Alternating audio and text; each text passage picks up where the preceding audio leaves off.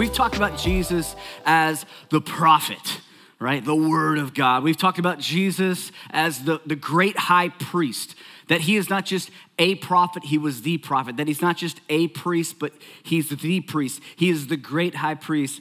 We talked last week about how Jesus is not just a king, but he's the king. More specifically, he's the King of Kings. All right, so all of these titles are huge. They're like Marvel movie type, it's like Thor, Jesus is prophet. You can hear like the echoes, you know what I'm saying? He is priest. He's king, flashes of lightning and like you're riding on a horse, you know what I'm saying? Or like, there we go. And just coconuts. All right. Some of you know. All right, good. But it's these big, larger than life portrayals of who Jesus is. And then we have this week, Jesus is a lamb. Oh, lambs, I'm sorry, I'm not intimidated by a lamb. All right, I mean, some of them I know they do the whole like the ram thing where they ram, but I'm not very intimidated by a lamb. I think out of all the weeks, this one, like introductory wise, it doesn't sound very impressive. It's not like giant battleships coming in and giant, like this war, and the lambs in the front like trotting, wool blowing in the wind. I don't know, it's just not very majestic sounding, right? And it's not if you don't understand what that means. If you don't understand what Jesus is the Lamb means, which a lot of people nowadays kind of struggle with these sort of things, how Jesus is portrayed, and maybe there's not a really good understanding of the Word of God. Like they know Philippians 4:13, you know what I'm saying? I can do all things. They don't really know what that means. But when it comes to like Jesus is the Lamb, there's a disconnect. And so what we want to do is sort of bring some understanding, some meaning to what Jesus is the Lamb means. And Jesus comes on the scene as, come on y'all, he is the hero of the Bible. Christ is the center. And so he's the center of the Bible. And he comes on the scene, and this is how he's introduced. John chapter 1, verse 29. John the Baptist introduces him. This is his cousin. He's a prophet. He's like eating locusts and honey, and this guy's pretty wild. But he says this, behold. There's a big crowd of people. Behold. Basically, everybody take a look. Look at right here. Look. Behold, the Lamb of God who takes away the sin of the world. To which for us, if we're reading that in our one-year Bible and we don't know what that means, we're like, cool, verse 30. Right? Just keep moving. But what does that really mean? What is John saying? And what did it mean to the people? I think one important thing to do whenever you're reading scripture is to kind of put yourself in the shoes of the people who were there in the crowd listening to Jesus. Because it's not exactly what we would think in 2024. It's what did they think at that time, standing in their culture and their context. What would they have heard? What would it mean to them? Have you ever heard somebody tells you something that just, it's just gonna change your life. It's gonna change the trajectory of your life. I remember when my wife said we're pregnant. More specifically, she was pregnant. But, I'm pregnant. And I'm like, oh my gosh. Like it's a reality here in front of you, And I mean, and then all of a sudden, then you have the baby, like it was really weird experience for me. Like I was the guy that almost passed out, my wife's here, contractions and like, just doing it, man. And I'm here just like, at one point somebody said, do you need a stool to sit down on or something? I'm like, I think I'll be okay, very emasculating. Am I right? Come on, man. Like you ever feel just useless there? All right, this is not helping. We're pregnant. I'm pregnant, And so it changed the course of our life, man. Just to keep moving. I had to get back on my notes there. We had some people have babies this week. Come on, Central. Yeah. Central and Portia. Well, Portia, Central was there for moral support. Just you're doing great. But yeah, that's congratulations. So, but anyway, so I'm pregnant. And it changed the course of our life. And it still changes the course. Are you laughing because I'm saying that I'm pregnant? Is that what's funny? I just heard it the last time. I was trying to figure out what was so funny. Oh, man. We're going to get into this message soon. But anyway, you know, there's certain times in life, certain situations you go through that just changes everything. And honestly, for the people that are standing there and they hear John the Baptist say, "Behold the Lamb of God," they heard something completely different than what we just described. It was changing the course of everything. And the reason is because for every Jewish person standing there, it would have changed everything because lambs were very important in Jewish history and how they believed. Lambs represented a ton of different things. A few of those is this, found in Genesis 4, where a lamb, it's the lamb that Abel offered. It's called it was the firstborn of his flock. It's so funny, you know, Casey, you came up and started reading the scriptures and saying the things that you're saying. Casey was in Destin this week, you know, just on vacation, had no idea exactly what we were going to be preaching on, but like you preached half the message, man. Well done. Well done. It happened last time. Man, you're just in tune, you know. You need to go to Destin more often, I guess, you know. But he's out. All right. Just try to go when there's not a hurricane out there, brother, you know. Last 2 times he's gone to the beach, there's been tropical storms and all kind of stuff going on. So anyway, but Genesis 4, the lamb Abel offered is the firstborn of the flock. In Genesis 22, the lamb that God provided for Abraham is the substitute for Isaac. If y'all remember Abraham and Isaac, they go, it's a wild story, but you know, instead of sacrificing Isaac, there was a lamb that was given, a ram that was given that was a substitute for Isaac. In Exodus 12, the Passover lamb's blood secured the redemption of God's people from Egypt, right? And then in Leviticus 16, the lamb pays for the sin of the people and reconciles them to God. So remember, firstborn, substitute, redemption, and reconciles, right? So when John the Baptist said that Jesus is the Lamb of God, he introduced Jesus as the fulfillment of all these symbolic lambs. That Jesus is the firstborn. Come on, he is the substitute. He is the redemption. He is the reconciliation between God and man.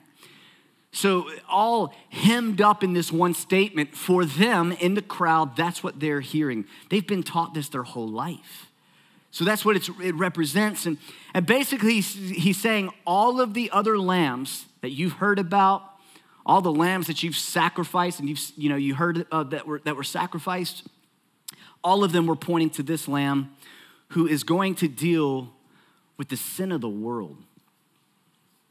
Not just the sin of the Jews, not just the sin of a chosen few, but the sin of the world.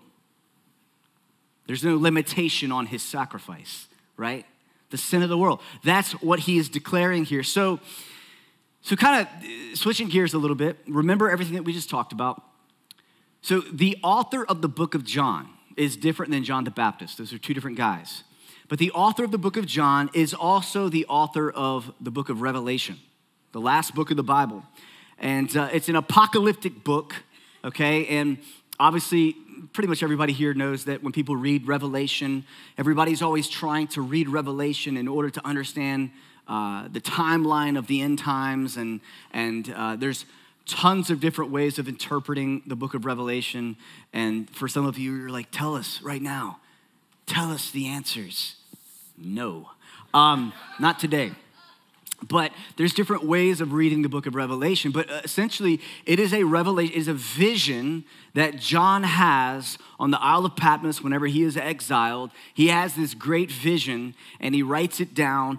And we're actually going to dig into a portion of Revelation. In the book of Revelation, Jesus is referred to as the Lamb 29 times.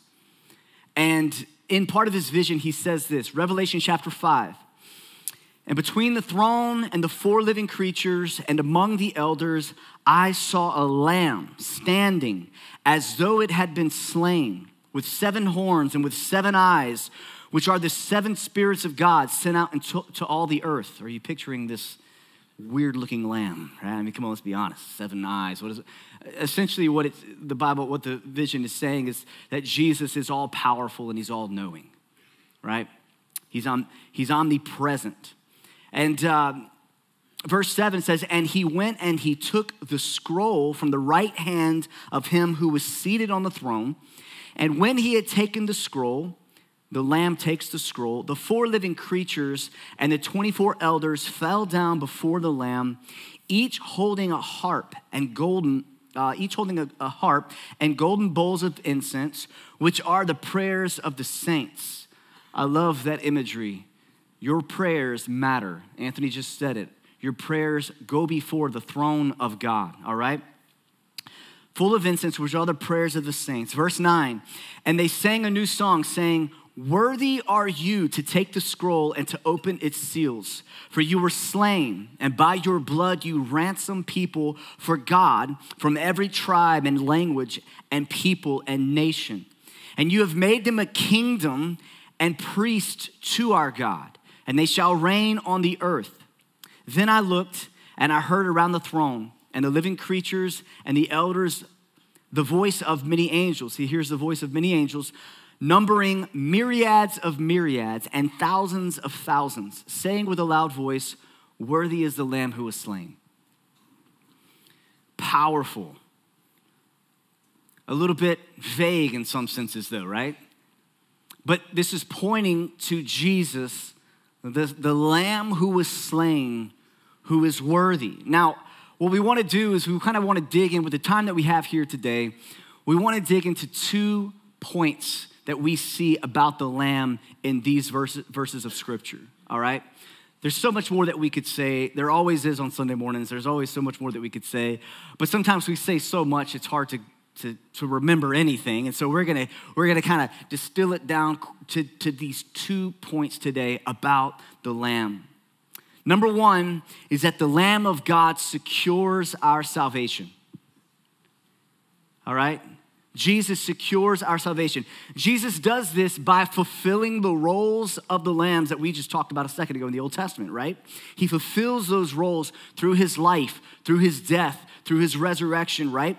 So he's able to secure our salvation because of 2 things. Number 1, because he is sinless. He is perfect. He is sinless. For the lamb to be acceptable as the sacrifice for sin, that lamb had to be perfect. Okay, if you go back in Scripture, you read in Leviticus and you read about the sacrificial system, it could not just be any old lamb. You know what I'm saying? The lamb that was kind of mangled a little bit, you know, kind of looked kind of funky. It's like, oh yeah, let's eat the good ones and let's go ahead and just burn the bad ones, right? No, it was exactly the opposite. You had to bring the best lamb. You had to bring the first fruits, right? There's this whole concept in Scripture of first fruits being offered to the Lord, the firstborn having significance.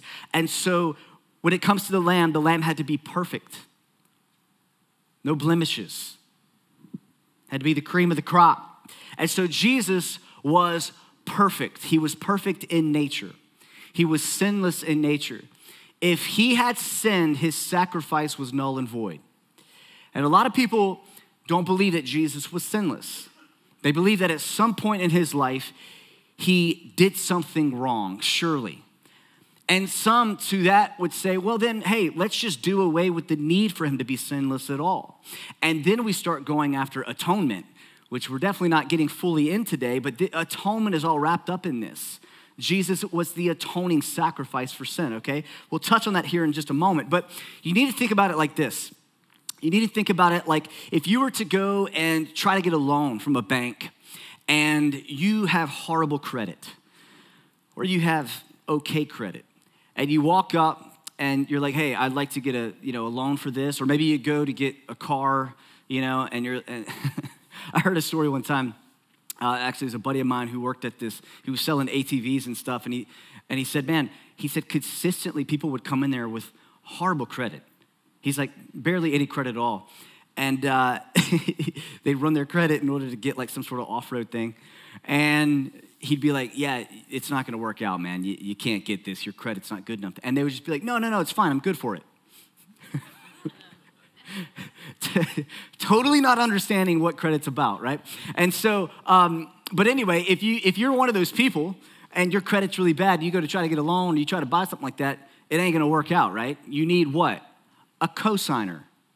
You need somebody to come up alongside you who's got some good credit and for them to basically put their name down and say, hey, I'm good for it, because I know they ain't. When I was 16, I had no credit, and my dad was trying to help me get some credit. And so he co-signed for me to get a laptop computer, an HP laptop computer. It was high dollar, 17-inch.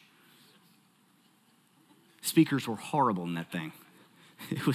I think it had like 512 megabytes of hard drive storage. I don't know. It was just super low, man. But guess what? I needed to build some credit because I had none. So what did I have to do? I had to borrow his because there was nothing I could do, right? Now, okay, take that and let's convert that into this conversation about Jesus being sinless. It was his perfection that made his sacrifice valuable, right? And so we rely and need and are in need of his perfect nature, his perfection to go before us, because we can't, in order to be the sacrificial lamb. Because there's no amount of effort. Being good does not all of a sudden make you righteous and make your sacrifice worthy, right? No, we had to have a sinless lamb. And so Jesus is that. The second way that he secures our salvation is by taking our place and paying our debt. Taking our place and paying our debt. So I think one of the easiest example of this for us to think of is, let's say that we're looking at a courtroom and there's a guilty criminal. Say it's you. Say you definitely did the crime. So now it's time. The conviction is being given at this moment. And the conviction's given. You're condemned. That's it. You're wrong. You're guilty. And let's imagine that somebody comes out of the courtroom, out of the crowd, and says, hey, I got it. And they step up and they take your penalty. And then you go free. This is one of the most humbling things of the gospel, is that I deserved death, spiritual and physical death, because of the sin nature that I have. A lot of people don't like this part. They really don't. They like to shy away from this whole thing that people are inherently bad. And they love to just go down the route that we're inherently made in the image of God, which we are, but we are corrupted with sin. But a lot of people don't like that. Theologically, they don't like that. And I don't know, I find it wonderful. I find it humbling. It causes me to hate spiritual pride in my life and in my heart. Whenever I begin to think that I am better than someone else because of, I don't know, something that I've earned or done, I'm always brought back down to my knees and says, no, Jordan, it's the mercy and the grace of God. That's it, right? That should be encouraging. It's encouraging if you're in Christ, right? But he takes our punishment and then he pays our debt. A debt that we could not owe. And many of you guys, y'all have heard what I'm saying today 1,000 times. And you know, I'm gonna be honest with you guys. Sometimes whenever I prepare sermons and I am sharing foundational things about the gospel, I fear that sometimes people are bored with it. I really do. Like when I start saying a sentence and you already know the rest of it, and I wonder if in that moment we kind of click out. We're like, oh yeah, I know. The cross, the blood, the debt, I get all that. We kind of click over into Sunday school mode. Do you know what I'm talking about? Like I remember the flannel graphs and all that kind of stuff. But we and to be honest with you, we talked about revelation earlier, like having a revelation. A revelation of what we're talking about right now, it never gets old. The revelation of the gospel is renewed when you read the word. The revelation of the gospel is renewed whenever you sin and you repent and you confess your sin to the Lord and you're reminded of what we're talking about right now. Continually, every day of your life. And there's gratitude, and there's gratefulness for what God has done. This is the gospel, right? So he pays our debt by giving his life. 1 Peter chapter 1 kind of summarizes everything that we just talked about. He says, knowing that you were ransomed from the futile ways inherited from your forefathers. You inherited your futile ways. It's not just sins of commission, things that you have done. It's literally we're born into this thing. We've inherited these futile ways. We've inherited this nature. And you were ransomed not with perishable things like silver or gold. You were not ransomed with cash, right? You're not ransomed with your effort and your actions, but with the precious blood of Christ, the priceless blood of Christ, like that of a lamb without blemish or spot. One thing I want you guys to do as you read scripture is I want you to realize how many times Paul and Peter and the other authors of New Testament books of the Bible are tying in the Old Testament into the New Testament.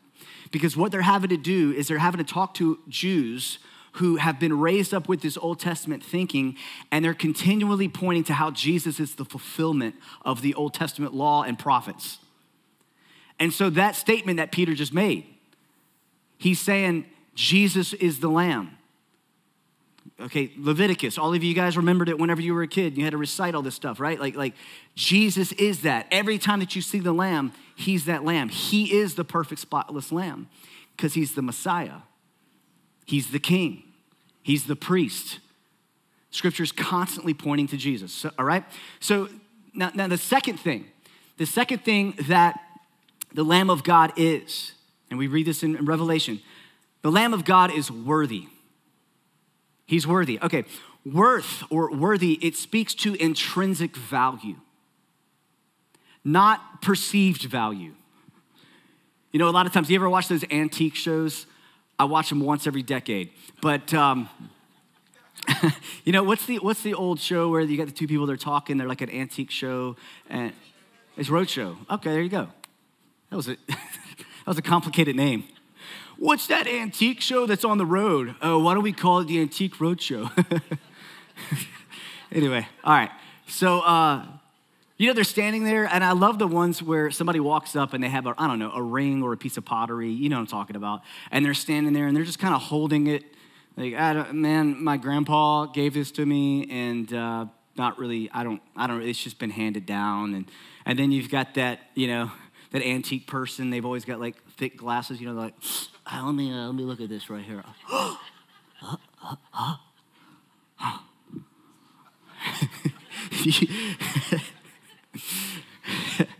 You don't know what you got here, man. Right? And I love whenever they start explaining it. This comes from the 16th century of the blah, blah, blah, blah, blah. And they're like, you know, they're saying all this stuff. And you know what this person right here is thinking? Come on, y'all. I'd be like them. I'm like, yeah, man, okay, cool. How much is it worth, my man? like, dude, I mean, you're saying a lot of words, but man, all those people are dead, man. Like, I mean, cash, what we talking about? And then it's the moment where they're like, this is worth $250,000 or something like that. And the person's like, ah! And we think that they're excited because of the value of the historical piece of art. They don't, half of them, they don't even care, man. They just found it in the attic. They're just like, I get a new house, or I'm getting that car, or we going on that trip. You know what I'm talking about? But it's the Antique Roadshow. This person is holding this priceless or precious, you know, ring or pottery or whatever it is, but their perception of the value of that thing is not determining the intrinsic value of that thing. And so, you know, in our world, if I could kind of shift over to our world views Jesus with low value. Low value. He was just a man, right? He was just a prophet. He's not the prophet. He was just a prophet. He did not even exist, right? He never was resurrected. It was just a whole scheme by the disciples in order to try to manipulate the system, right? Like Our world is constantly devaluing Jesus. His life, whether he existed, his death, whether it was even worth it, like atoning for anything, his resurrection, if it even happened, his returning as just myth.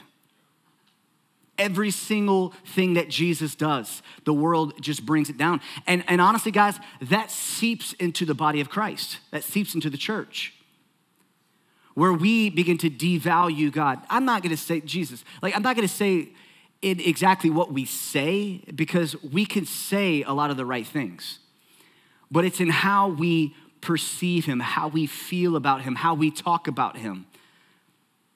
Whether we really believe completely in all of these things,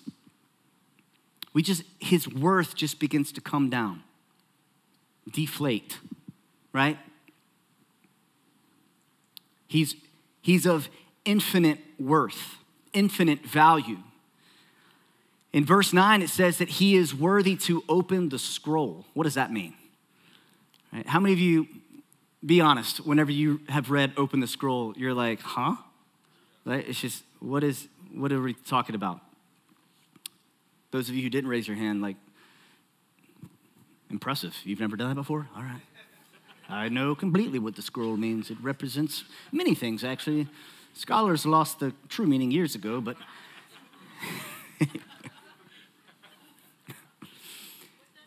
what does it mean? He is worthy to open the scroll. All right. It's as I was kind of working through this, I'm like, okay, how do we illustrate this? And there's really a couple different ways I think that come together to help us really understand this. All right, first, it's like someone having clearance to know something or authority to do something. I always think about people that have the card, they go to work and they have the lanyard that's got the chip in it, and they walk up.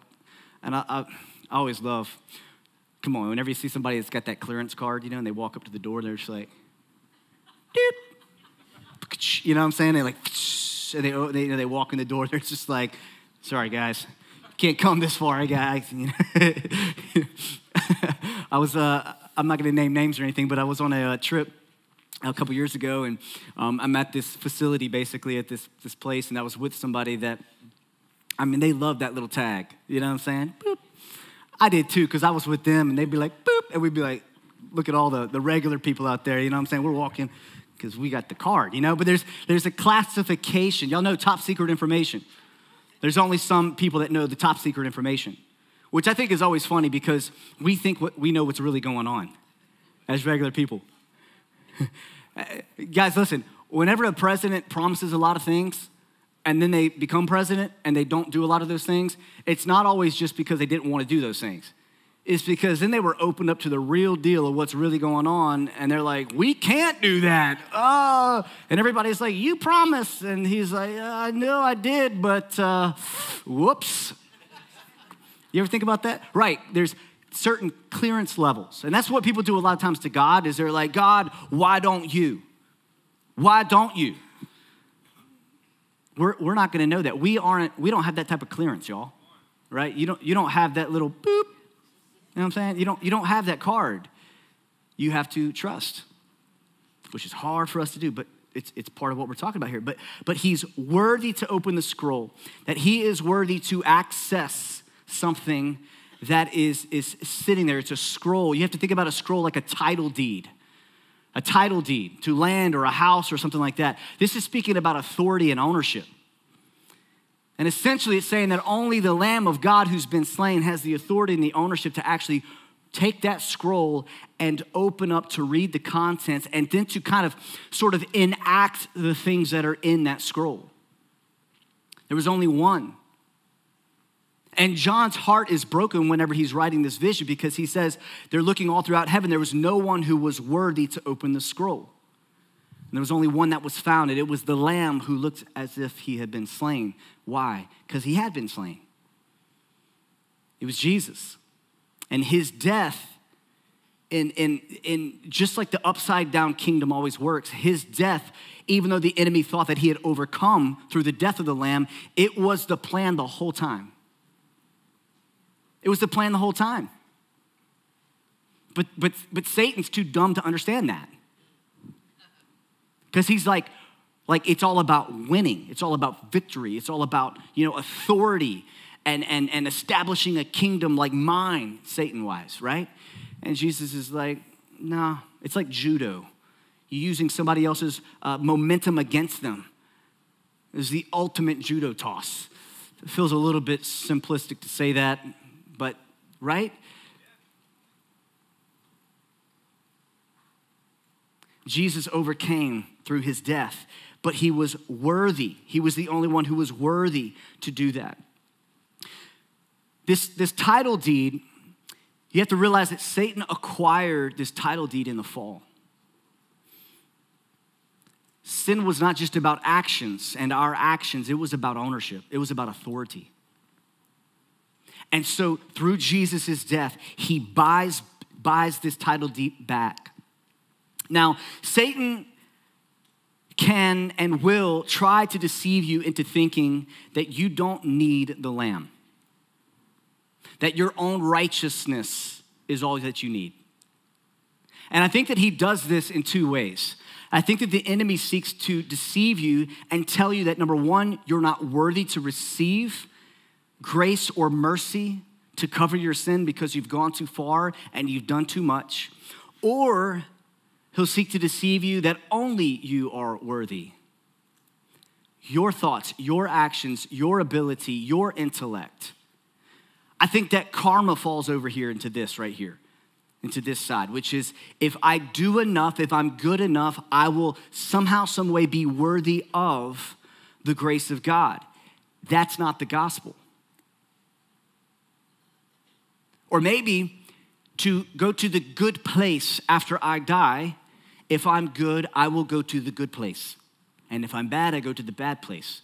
So I'm nice to people. I don't murder.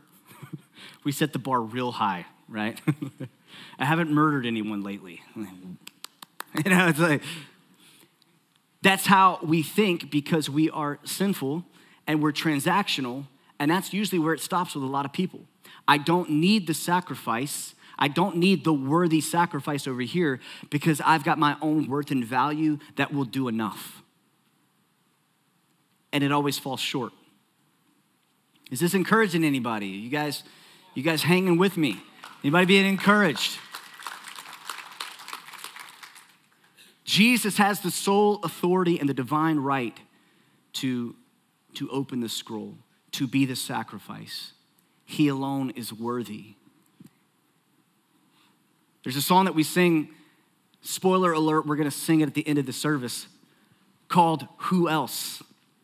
Who else is worthy? I'm not gonna ask you to raise your hands because you won't raise it anyway, but I was just joking. Whenever we sing a song like Who Else is Worthy, what's going through your mind? It's amazing whenever you tie a verse of scripture to a song like this, and then you realize, I'm singing Revelation 5 right now. Who else is worthy? And you realize that you're singing about Jesus taking back the title deed of creation, right? Establishing the kingdom of God, being the King of Kings, being the Lord of Lords. And it's like Casey said earlier, it pulls us into worship. It pulls us into adoration. You can't sing these lyrics like this. Who else is worthy? If we do, there is a disconnect. Guys, I hope this isn't coming across like I'm trying to demean or to mock or anything like that. That's not my heart. But I'm just saying, if I was to tell my wife, I love you, my body language and my tone is not saying that. Now, every worship is not only external, okay? Don't get me wrong on that. I understand that we could whisper, we could think, but I think y'all know what I'm trying to say here, okay? It's like I'm showing that maybe this isn't real to me. Maybe there's not a lot of value. Maybe I have devalued Jesus in my life. I'm the person that's standing there with this ring that has such value, but yet I don't understand the value. We need revelation of the value of Christ, right? Okay. So because of who he is, his intrinsic value, his intrinsic worth, he alone is worthy of worship and praise. He alone. And we worship the things that we value, right? We do. Every single one of us, by the way, whatever you value in life, you put more value, more worth, more time, more energy, and it is naturally exalted and lifted up in your life. It's just how your thoughts, your time, your energy, it can become the golden calf that the Israelites, right? Aaron, he says, well, he just threw the gold in the fire and boom, a calf came out. Sometimes we think about life like that. I don't know what happened to my marriage. I don't know what happened to my worship of God. I don't know what happened. It's like, well, day by day, you didn't know you were unintentionally forming a golden calf in your life. And then you begin to bow down to that thing. You didn't know it because it doesn't look like the Old Testament whenever they would dance around the calf, right? It doesn't look like that. It just looks like internal worship, value, time, energy, focus on something other than Christ. Now we have to think and we have to live life, but there is a place of value and worth and priority in our life that only God is supposed to live in. Fill that space. And most of us know deep in our hearts whenever that is not happening. We do, you know? He is of infinite worth. He's worthy of worship and praise. The enemy seeks to distract us from this, but that's why the final image in Revelation 5, verse 12, it's a scene of worship and praise. Verse 12, they say with a loud voice, worthy is the Lamb who was slain to receive power and wealth and wisdom and might and honor and glory and blessing. He is worthy of things. Basically, because of Jesus and his intrinsic value, he deserves recognition for all of these attributes that he alone possesses. It's powerful. He alone possesses these things. He is truth. He is worthy. He is faithful. He is good. He is full of power. And we submit ourselves to him because he is, right? Come on, he's the prophet. He's the priest. He's the king. And he's the lamb. And he's who we worship. Amen? Come on, let's stand to our feet. The band's going to come up. And what we want to do is position ourselves to worship the Lamb, to sing, worthy is the Lamb.